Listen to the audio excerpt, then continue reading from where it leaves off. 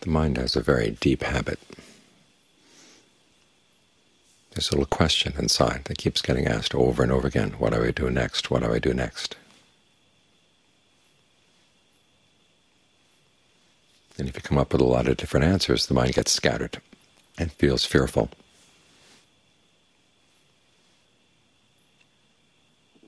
And so for the next hour, try to convince yourself that there's only one thing you really have to do, is stay with the breath, and then work with the breath.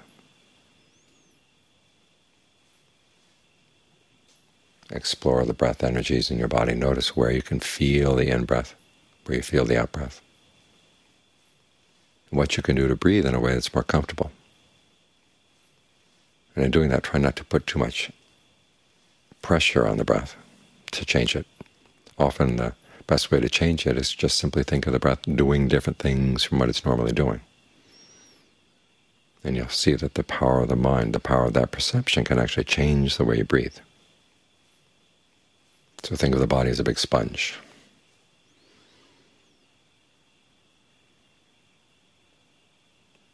Something wide open, so the breath energy can come in and out from any direction. And as you hold that perception in mind, see how the body responds.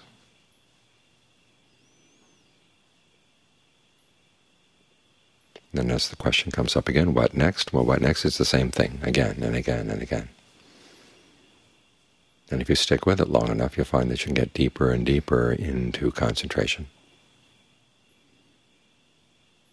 It requires some intelligence. You can't just say, well, just stay with the breath and force it down. You have to use your ingenuity. You have to use your powers of observation to notice what kind of breathing you like, what kind of changes in the breath you'll find interesting, and how you can explore the body, different parts of the body, to get to know parts of the body that you may have been ignoring, and see how you can nourish them and see how they reward you as they get nourished. All this comes under that one heading. What next? Stay with the breath. But of course the mind has other agendas as well. It'll tell itself, well, this is just a diversion, or this is not all that important. I've got other things I've got to think about now. Here again, you have to use your discernment, especially the part of the mind that tends to worry about the future. You've got to remind yourself the best thing you can do for the future is to develop your mind. After all, what is the worst thing that could happen in the future? Most of us will say, well, you die. You know, just die. A worse death would be one that was long, drawn out, and painful. But the Buddha says there are things that are worse than death. When you do unskillful things, hold to wrong views, that can lead to pain and suffering beyond death, and it can last for many lifetimes. What are your best protections against doing unskillful things? Well, there's a list of qualities that the Buddha calls the 7 noble treasures, qualities of mind that you develop, that you can really depend on in the future, that will protect you from doing the things that would cause harm to yourself and harm to others, and have long-term bad effects.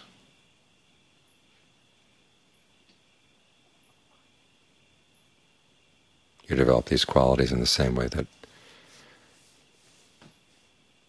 traders on Wall Street have their what they call nut, like a squirrel, because they all know that the system is very fragile. It could collapse at any time, and they figure out there must be some way to put their money in something that doesn't depend on the fragility of the system. Well, money, of course, is not safe.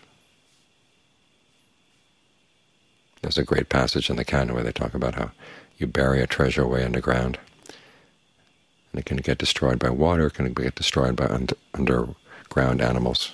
Someone else might dig it up. One of my favorite lines in that is that nagas might take it away. So even your nut, if that's the kind of nut it is not going to be all that safe. But the qualities of your mind are safe. Nobody else even has to know about them, and they're yours. And they really do protect you against the big danger in life, i.e. wrong views and wrong actions. 4 of the elements in this list relate directly to action. First, there's conviction. Traditionally, this is conviction in the Buddha's awakening, and that translates into the principle that he gained awakening through his own efforts. He really did find the deathless happiness, and the qualities he had to develop in the course of perfecting his skills and using his own efforts were qualities that we all have in potential form. He simply took those potentials and he developed them. That means that we can develop our potentials too. It's one of the implications of his awakening. The other implication, of course, is his insight into karma in the course of the awakening, that there really is a continuity from one life to the next, and it's through your actions. You can't say, well, I was born in America this lifetime and I want to be born in America the next lifetime. That's not for sure. You can't necessarily keep the same gender, you can't necessarily keep the same background, or you certainly can't keep your possessions. When you die, it's like a trap door opening. All things you've depended on, around which you build your identity here, they go. And so what's going to receive you under the trap door? Well, the actions you've done. This leads directly to the next three qualities: virtue, shame, and compunction. Virtue, of course, is a matter of the precepts. You make up your mind you're not going to harm anybody under any circumstances, with an emphasis on the any. Of course, you can think about what could happen. Say civilization collapses. We read stories about people in war and some of the horrible things they suddenly find themselves doing because they feel that the push of poverty, the push of hunger, make them do things that they would never do in ordinary circumstances. And you have to ask yourself, are you immune to those kinds of pressures? This is one of the reasons why the precepts are kept simple. No killing, no stealing. They don't have a lot of exemptions. They don't have a lot of explanations. Just quick, easy to remember. No killing, no stealing, no illicit sex, no lying, no intoxicants. You keep those in mind, and you look at yourself in the course of an ordinary life. Do you have trouble keeping the precepts? If that's the case, what are you going to do when things get really tough? You've got to develop the qualities of mind that will help toughen your precepts, make you more reliable, because this is probably the biggest thing to be worried about, the biggest fear we should have about the future, so we can't depend on ourselves. So one of the ways of developing a more dependable attitude is to develop the next two qualities, i.e. a sense of shame and a sense of compunction. Shame here is not the debilitating shame that psychiatrists are making all their money off of. It's a healthy shame that comes from the sense of your own self-esteem. Okay, you're a good person, honorable person.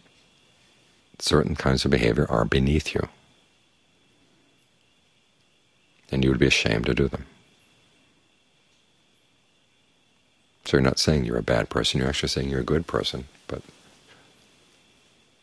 you'd have a sense of shame around doing things that would go against yourself, a genuine self-esteem. This is a good protection. The next one, compunction. This is a word we don't use much, and it's kind of sad that we don't use it much. The British meaning is you feel guilty about something afterwards, but here we're talking about the American meaning, which is that you think about doing something, you say, no, I just wouldn't feel right doing that. You'd be afraid of the consequences. You might say it's the opposite of apathy. It's a sense of having some moral scruples. And this kind of fear is the kind of fear that the Buddha actually encourages, the fear of doing something unskillful. There are a lot of other fears. We're talking today at the sutta about the fears of animals in the jungle. Right here we've got snakes, we've got bobcats. Bobcats aren't all that scary, but snakes are pretty scary sometimes.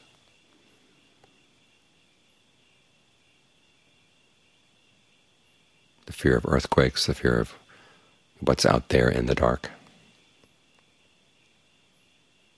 Those kinds of fears the Buddha doesn't encourage that you develop. He does encourage you to develop the fear of doing something that's going to be unskillful, that's going to cause harm. So you want to exercise that fear. Our society is one that tends to poo-poo that. They encourage you to do all kinds of unskillful things. And if you have any sense of shame or conscience around that, they accuse you of not being a real man or not being tough enough or whatever. That's a very unhealthy culture we've got.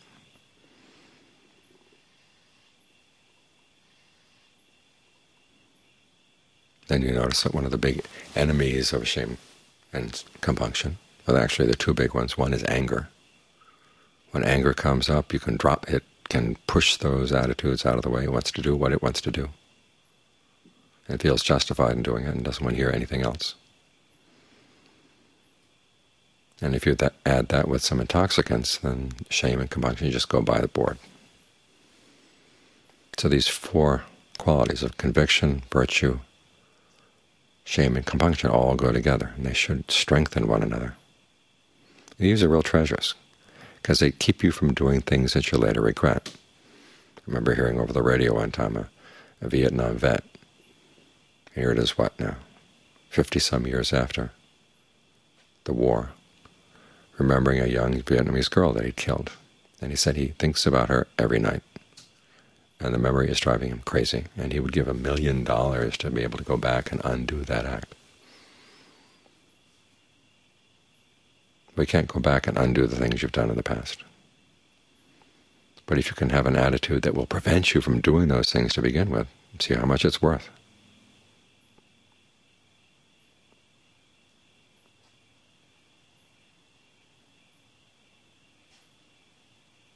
A skillful action doesn't mean just avoiding unskillful things, but it also means doing skillful things. And this is what the next treasure is about, i.e. generosity.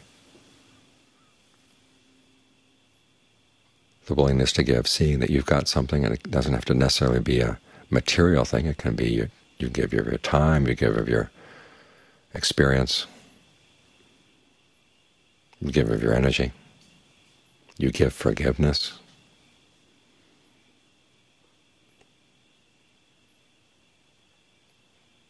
And this itself is a real treasure because it creates a really good state of mind. The state of mind says, I have more than enough. And that's a wealthy state of mind. And it's a state of mind that is a lot less likely to do the kinds of things that would cause you to break the precepts. Then there's learning. You learn about right view. You learn about all the teachings of the Dharma as best you can. You don't have to learn all of them, but you learn enough to give yourself guidance.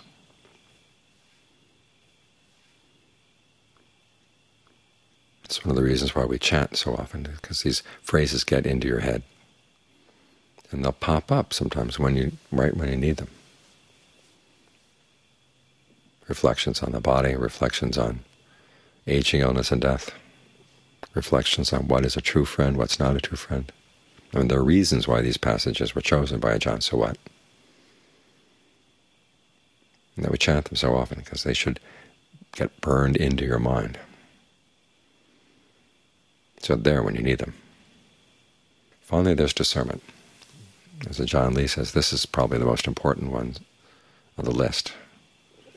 Because he says you can be lacking in other things, but as long as you have discernment. Of course, here he means discernment that's nurtured by proper conviction and virtue and all the others. But if you have discernment, you can set yourself up in life, even if you lack other things.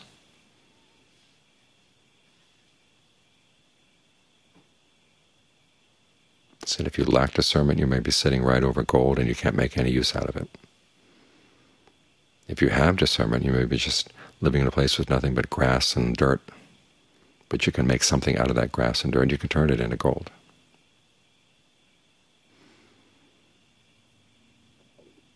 In other words, you learn how to look at your mind, see what's wrong with it, but also see what potentials there are for what's right with it, and you learn how to develop those potentials, even in the face of what seem to be overwhelming odds. I mean, look at the forest Ajahns.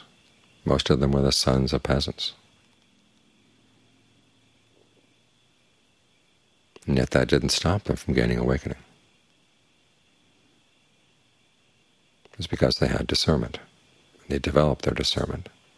So these are your treasures. These are the things that will keep you safe, regardless of what happens in the future. In particular, they keep you safe from the biggest danger, the worst thing that could happen to you, i.e. that you develop a wrong view and you start acting in ways that are going to be harmful to yourself and others, and the results of that are going to go lasting for a long, long time. So remember, when you start feeling fear about the future, ask yourself, well, what are the appropriate things to fear? If you get your priorities straight, that's a treasure right there.